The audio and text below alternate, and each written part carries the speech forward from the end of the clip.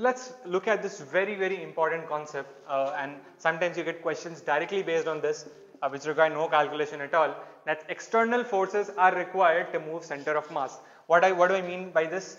If you have no external force in the system, the center of mass can't move an inch, right? So you have these two things here, these two masses, right? It's a problem of gravitation. They might ask you that, let's say these two are left like this, and by mutual attraction they just come together and they collide. What is the point at which they will collide? Well, your answer without thinking should be center of mass. Why? Because this is an isolated system.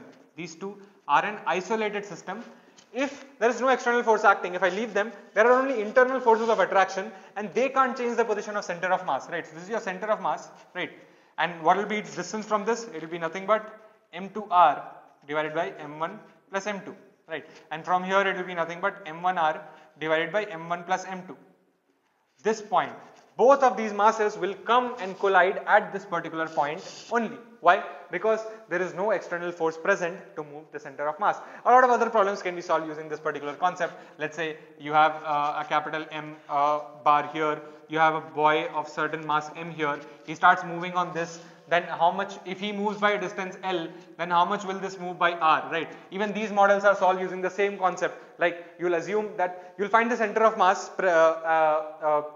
for this particular system, and then you'll go at the center of mass and then you'll use this particular equation, m into r is equals to capital M into r dash, right?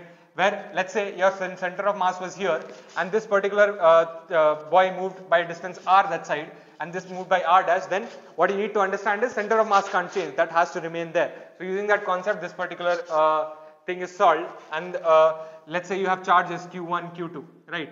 And q1 and q2, this is plus and this is minus, having mass m1, having mass m2, right? If they are left, then they'll by Coulombic force of attraction or whatever, let's say that their gravitational force is ignored, by Coulombic force of attraction they'll come and they'll collide, and then these also will collide at the position of center of mass, because the center of mass can't change unless an external force is applied. So a lot of times you get into these calculation modes and you end up wasting time. You don't even realize that there is no external force present to move center of mass. So you need to keep that in mind. The problems will get shorter.